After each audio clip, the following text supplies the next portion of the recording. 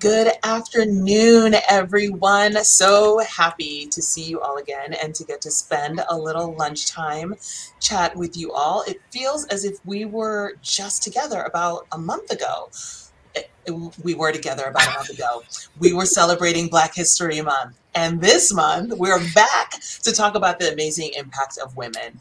And of course, not just the impact of women and the impact of women on the workforce and the impact of women in our society, but in particular, the historic impact of the pandemic on women in the workforce. And as we know, the causes, well, there are a number of causes of as it's been termed, the SHEcession, and the role that women have played in the world's steady recovery.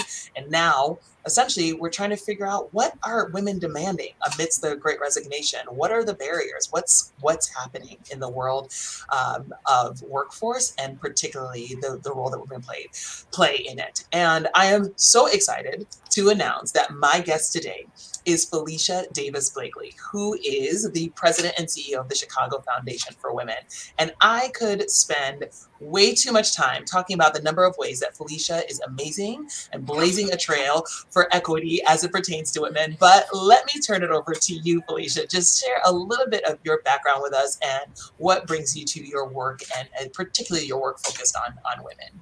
Oh, Kathleen, thank you. You're so kind. Thank you so much. Thanks for inviting me here. Your team has been great to work with. And I'm excited for this conversation because it's what I talk about every day. And I know we only have a little bit of time.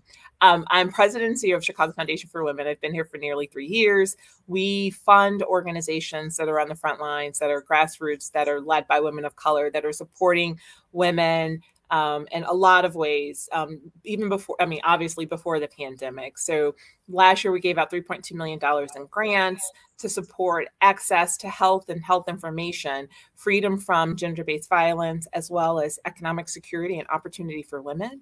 The reason why I do this work, my gender notwithstanding, is because I really do believe, I've seen it myself through lived experience, that when you invest in women and girls, you really do help change our communities. And that happens to be the mission of Chicago Foundation for Women. So I'm happy. I'm holding the baton right now. I think about these organizations, Kathleen, as, I'm the person holding the baton right now. And one day I pass that baton on to somebody else. And so I'm a woman in a long chain of women who are really working for gender equity and also racial justice.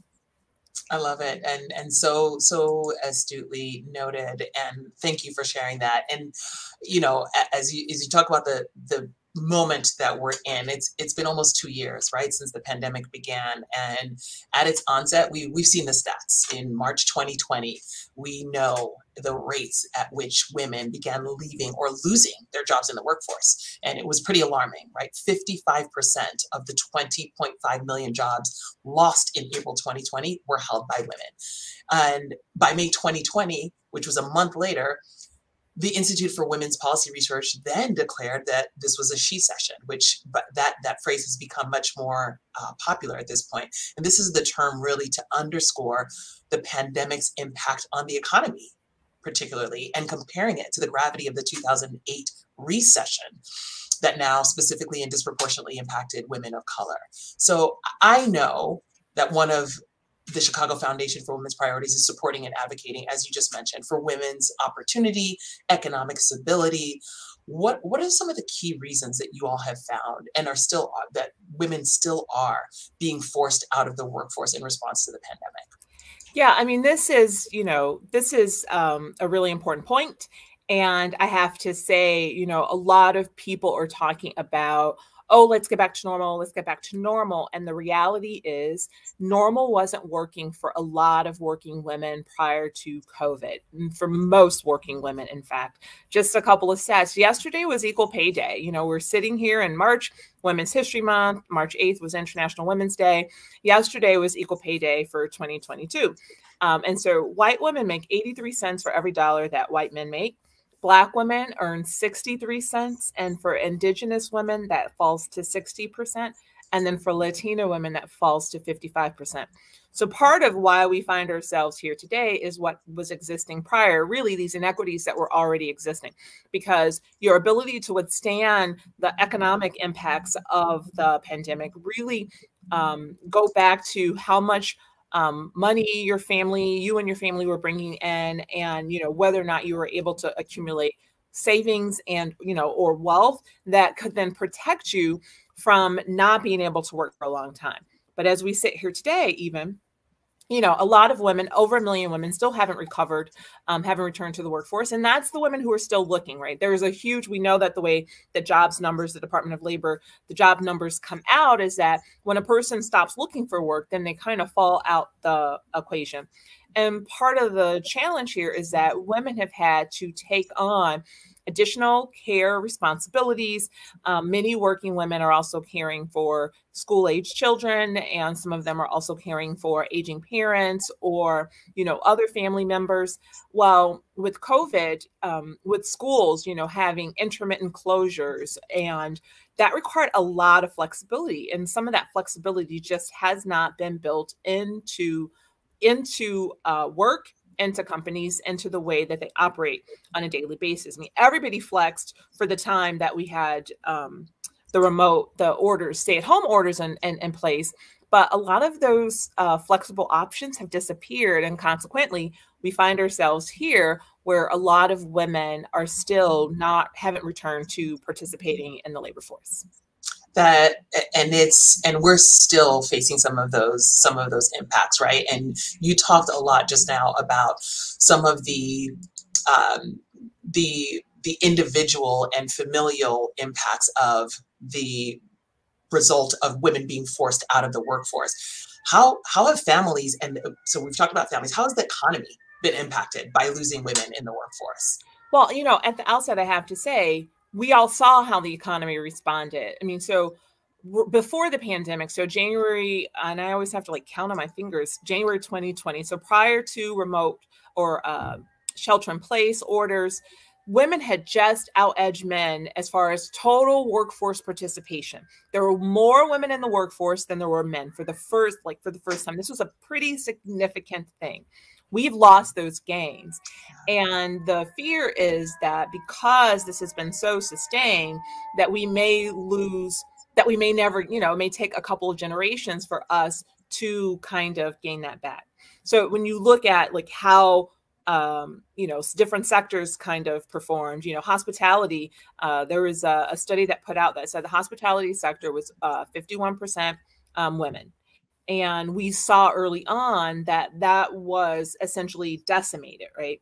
I mean, our whole economy, if you think about it, literally came to a standstill because there was no childcare. There was, think about all of the working families, think about all the women in the workforce, think about the type of flexibility that's required to make that happen. And we literally came to a standstill and had an economic downturn, in part because we could not actively participate in the labor force. And now that things have started to open up again, there are these lingering effects, right? I just talked about pay inequity as one of them.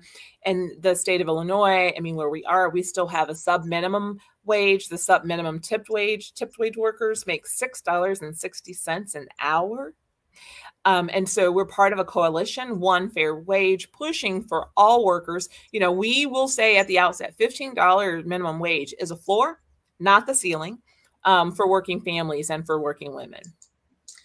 And let's stick with that for a moment, because when I think about the work that we do at Cara Collective, we are clearly focused on helping people break the cycle of poverty, right, through gainful employment. And so when we think about the workforce, particularly women in the workforce, that's a very broad category. So I want to double click a little bit about the impact on low income women and women experiencing poverty. When we talk about gender equity and we talk about equity for women in general, again, we're talking about a very broad population. But when you think about the impact specifically with women who are experiencing poverty, what are you seeing? Yeah, I paused for a minute because there was some alarms going by, fire truck going by. Chicago. Background, it's just background music. This is also an important point because, and I want to say this I should say this at the outset, because I talk about this a great deal. I talk about the inequities and the pay gaps between men and women all the time. And I'm not coming for men. I want to make this clear. These inequities hurt us all. It hurts us all. And so if Chicago were world class, paying women and men equitably for the same work, we would have $58 billion more in GDP.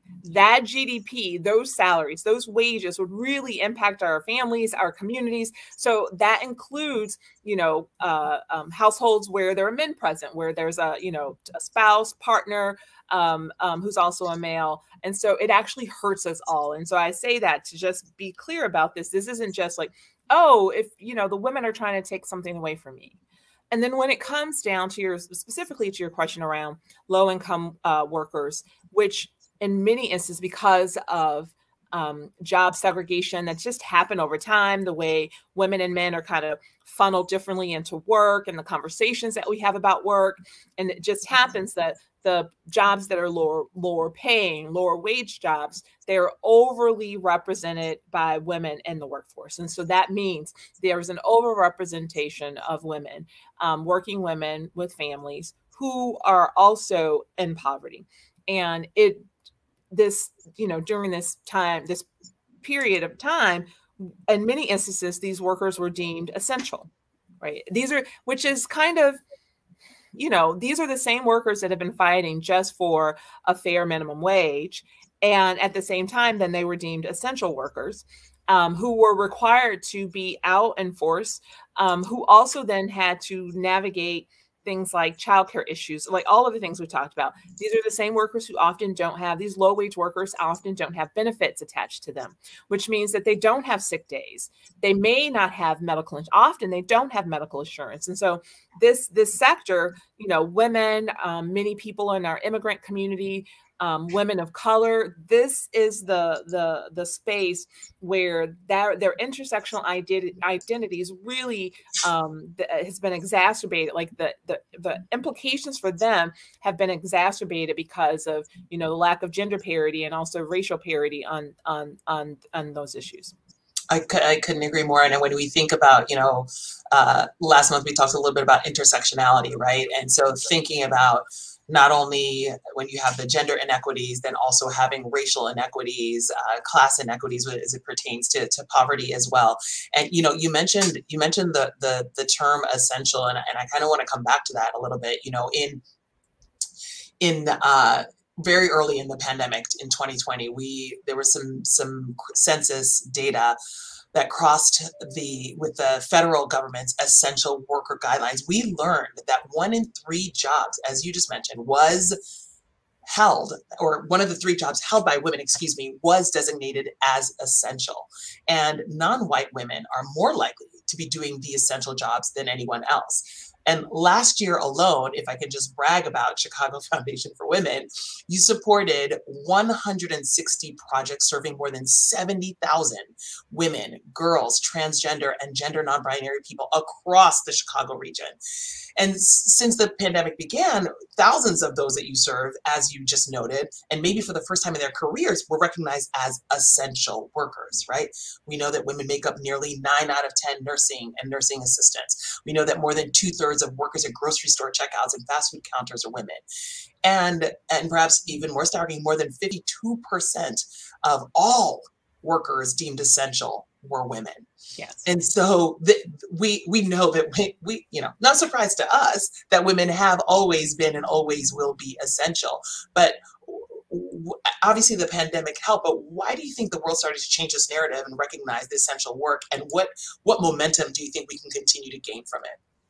Yeah, I mean, I think recognizing the essential work is one thing, but then what comes with that essential work? If you're saying I'm an essential worker, there should also be some essential benefits. There should be like a rounding out of what that actually means. And then that's something that I think all of us individually individuals and collectively need to wrestle with, right? I make a pledge. I receive care in my life, and many of us receive care, help with childcare, house, all of the things, right? My mom, all of the care that's required, that a working woman, in my case, requires to really help me be able to function in it.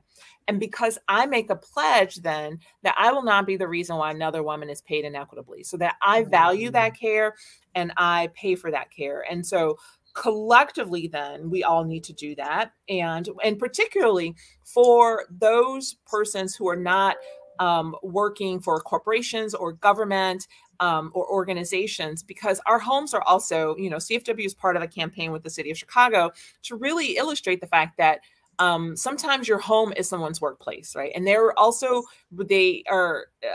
they should have respect and dignity as a rule. We had a conversation virtually, our team, with some of our partners a couple of weeks ago, where this was really an important point, that each worker needs to have those things. And so then it goes back to your question about essential workers, right? So that respect and dignity certainly has to be there. But we also need to talk about the infrastructure that kind of makes that possible. So, for the first time, everyone, CEOs of large Fortune 500 corporations, the president of the United States talked about childcare as infrastructure. It is essential infrastructure. And we saw what happened when our economy, we didn't have the provision of childcare. Many, and also I think about all the places that are childcare deserts, right? Because there are many communities where if you don't have a car and you already are using public transportation to get to work, you have to use that same public transportation to perhaps get to a childcare center. And maybe now that childcare center is further outside. That further erodes your economic stability, because now you're paying more just to participate in the workplace. And those essential workers didn't get necessarily, right, additional benefits or additional income to really accommodate them. And in some respects, going back to the early days of the pandemic, and this is why we increased our grant funding. Thanks for talking about that. Many of those workers and many of the workers on the front lines and healthcare and many community organizations and some nonprofits did not even have PPE, personal protective equipment provided for them. And so if you also have to you're essential, and you also had to buy your own PPE and all of those things, it really took a toll on the economic stability and the wages that those workers were earning. It's I imagine a battle cry of essential workers deserve essential benefits. That so resonated with me, and I know it resonated with others as well. And I think about the work, that you're doing, that the work that Sharita Ellens is leading at Women Employed, and the work that we're doing here at Cara. The pieces that you talk about in terms of ensuring that there are supports to ensure a foundational stability. What are we doing to help remove some of the barriers to help, right? That is what's critical in this. And I know we can only imagine the world that we would be in without the endless contributions of essential workers in general, but particularly that of women. One of the things that I want to do is think about what can we do, right? So we've sort of spent some time thinking about the challenge. And in one study, we've learned that working women are 23% more likely to burn out than men. So, and you talked a little bit about this, right? So after the last 2 years of managing childcare, education, career, or being forced out, being asked to leave the workforce altogether, it's not a surprise that women are reprioritizing how they want to live and work, which leads us to where we are today, right? The Great Resignation. And we have heard a lot about this. So speaking about some of those essential benefits that you just mentioned, you touched on a couple, but maybe we could stick there for just a moment. How do we make systemic change to support women, and especially women of color and women experiencing poverty in the workplace? What are those kinds of benefits so that they can thrive? What does that look like?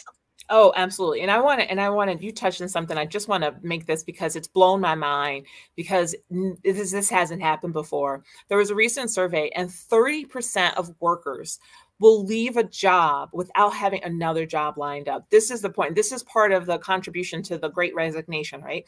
They will leave a job without, and that hasn't happened anytime and our history prior to now. And so there are some key things. I mean, we're having this conversation beyond the She session. And I want to say at Chicago Foundation for Women, last fall, we unveiled what's the response or what should be the antidote for a She session.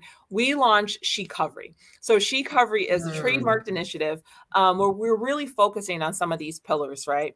One of them is all about getting women back to work, what it takes to get women back to work, right? And some of that is, you know, you want to bring women back to work, you want to retain the workers that you have, pay equity, flexible schedule, paid leave, and that includes sick leave, parental leave, whatever's possible, growth and professional development opportunities, listening to employees, right? This isn't about a one size fits all. I talked to a corporation the other day, a local company here. I was at their headquarters, and I said to them, you know, part of this is just really listening to your employees, because every organization has a different mix of employees, and also that means maybe a different mix of some of the needs that they have. And then a lot of women, and I've done this a couple of times myself. You know, I started off in the Chicago Police Department. I've worked at City Hall and at other places, pivoting in their career. So a lot of women are also pivoting in their career, which means you know, affirming the skill sets that you have. There are transferable skills. You know, leanin.org has done research, and it talks about the fact that there are a couple, I mean, you know, I'd say there are a couple of issues with the way women are hired and promoted, and a couple is, you know, hiding a lot of sins. But two big things that really hang out or stick out for me are that men are often hired for and promoted for their future potential, and women, unfortunately, have those additional barriers of having had to executed every little detail of a job description, and companies and corporations are much more willing to take a chance on men. You know, providing mentors and helping mentors. You know, I recently wrote a piece in my president's, every month I write a president's letter for our newsletter. And it talked about the fact that mentoring is really important. And a lot of people of color report that they do not have access to mentorship. And that's really important. And also, the other pillar of SHEcovery is addressing the eviction crises. We know that a lot of the additional benefits that were started during the pandemic have started to dissipate. And yet there is still this crisis that's happening right in front of us right now. And so, you know, we do work in funding organizations, you know, locally, like Lawyers Committee for Better Housing and others that really help to address this issue, caring for our caregivers. And I know I've already touched on this a little bit, but I cannot really talk about that enough. It's, you know, even before the pandemic, our society was really held together by caregivers. And right. Often, as I said, these are women of color, members of our immigrant community who are often underpaid or unpaid. Sometimes that care isn't valued. They're on the front lines fighting for our families, really. And so we have to make sure that we care for them. And then demanding an anti-racist healthcare system. Prior to the pandemic, the state of Illinois just enacted a couple of laws, and one of them required implicit bias training for healthcare workers. An equitable recovery has to also include a healthy recovery and what that looks like for all of our communities. And, you know, famously, you know, just on one front, you know, Beyonce and Serena, who are, I don't even have to say any more than those two names, right? But these are women who are like the two of the most photographed and most recognized women in the world, two of the most wealthiest women in the world. And yet they also encountered this bias in the healthcare system. And so COVID has also highlighted that as well. And so part of this for us, as we see it, is these are four things to really help get our economy moving in the right place and really help to support an equitable recovery. And in our estimation, it's a SHEcovery. I love it. And I think one of the things that you highlighted was just how inextricably linked all of these challenges and issues are, and just in awe of the work that you're doing to really get there. One of the things that you mentioned is the idea of mentorship and the idea of the kinds of advanced roles that women are or aren't being recognized for. When we think about the number of qualified women that we have to fill leadership roles, we know, according to research, that women outnumber men in earning bachelor's, master's degrees. They're nearly on par with medical and legal degrees. But in one of the most recent McKinsey & Company's Women in Workforce Studies, they found rather, that women are still being left behind, accounting for nearly 21% of C-level roles. And of that 21%, women of color only make up 4%. What are the additional, when we think about leadership roles and we think about advancement, which is something that we talk often about here, even at Cara Collective, right? It's getting folks to a job, but thinking about what are the pathways for them to continue to advance in those roles? What are those barriers that are preventing women from rising to the highest levels of leadership? And what barriers, maybe you can talk even a little personally, that you've had to overcome even along your journey? Yeah. So this is the $1 million question. Maybe it's more than $1 million. And it's really important. And I know that a lot of companies struggle with this. And I know some companies, and just being honest, I'm a very transparent, candid, I give candor. Some companies are saying they're struggling with it, but they're not really trying that hard. So let's just be clear. Some people are doing it better than others.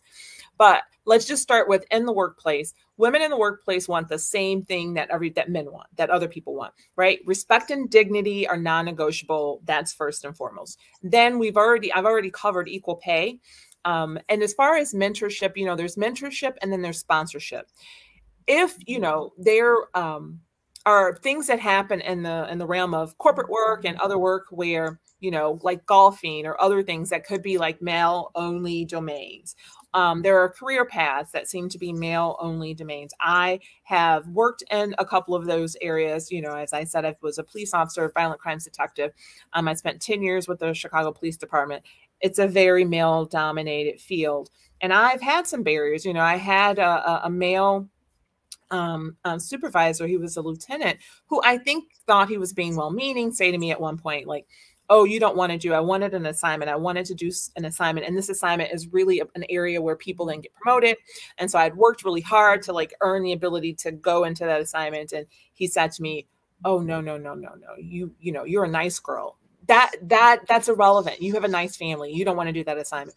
And in his mind, he was being well-meaning. But what he really was doing was he was hurting my ability to get promoted. He was hurting my chances, right? And blocking me from an opportunity. And so in some respects, that's a bias. So there are still biases in the workplace. And as you said, I think we've both talked about the Lean Out Org report. It talks about that a great deal. The biases about what women can and cannot do. It also goes back to earlier in education and the ways in which we talk about and the exposure that we give to women and girls about all types of career fields. And so that's something that if we really want to see change, we can start very early in a young woman or a young girl's life, right? Women are told they're pushy or bossy, and boys are often told that they are assertive and that they, we have to change the narrative and the language and the way that we talk to boys and girls as well. And so there are a lot of there's no one thing, right? And even in our homes, starting in our homes, really, we need to not fall into these gendered roles. In my home, I have 4 sons, and I will say I raised 4 feminist sons, and I have a daughter. And in our home, everyone had chores and responsibilities. It did not fall to one gender, so everyone knew how to cook. Everyone knew how to do laundry. Everyone had a responsibility for cleaning. But then that also then supports, if there's a working mother in that family, that supports her ability then to work, get promoted without having, those additional burdens of caregiving. Absolutely. And I think so you're saying if we're teaching our younger generations coming up how to think about equality as it pertains to gender, then we're helping to solve that problem for the future. In our last couple of minutes, I can't believe the time is already gone. What advice would you give to women, particularly women of color, trying to rise into levels of leadership or just trying to really find their place in the workforce? What kind of advice would you give? Honestly, I would say have a real good assessment of your skills. I mean, just, know what you do well. I would say also seek feedback. It's unfortunate, and I think this falls into some of the categories around bias, that women, and often women of color, are not given valuable feedback early in their careers that could actually help them. And if you are not getting feedback, we should all be getting feedback all the time. Like, it should be happening all the time. And if there is none, that simply means that they're not investing in you to actually help you. And some of the reasons that people do that is they feel uncomfortable, to have those conversations. So if you're not getting that, seek that out, because that will help. You don't know what you don't know. And you may often, women don't get that feedback until they're leaving an organization, but it hasn't done anything to help them to be successful in the organization. And then advocate inside the company for those things, or your organization, but also look outside. There are lots of organizations, Chicago Foundation for Women and other places, where you can work on some skill. We have a skill and skill development, your leadership. We have women's leadership development opportunities here. Willie's Warriors, Cultivate. And so there are a number of ways in which you can also augment the skill set that you have. And don't self-censor. Don't shut yourself down and say, oh no, they're never going to pick me for that. Raise your hand and go. I've stepped out on faith a lot. And the first time you do it, it's really, really scary. And it gets less scary every step after that. Absolutely. And you talked about all of the ways that, and I love that, all of those pieces of advice. I took some notes myself. And so, you talked about ways that individuals can get involved, and you shared about the work that Chicago Foundation for Women is doing with the SHEcovery initiative. And I would say even at the employer level, something that we're doing at Cara Collective with our Cara Plus arm is helping to advise ways they can deepen their commitment to diversity, equity, and inclusion, which we know includes gender equity. And want to just make a quick plug for folks to check out our Inclusion Action Labs, which can help those cohorts think about how to address some of these challenges and make the workforce much more welcoming and accessible for women. So thank you so much, Felicia Davis Blakley, for joining us today and for sharing your thoughts. We were so grateful to have your leadership in Chicago, and we are so thrilled that you were able to spend your time with us today. And thank you all for watching as well, and enjoy the rest of your day. Thank you.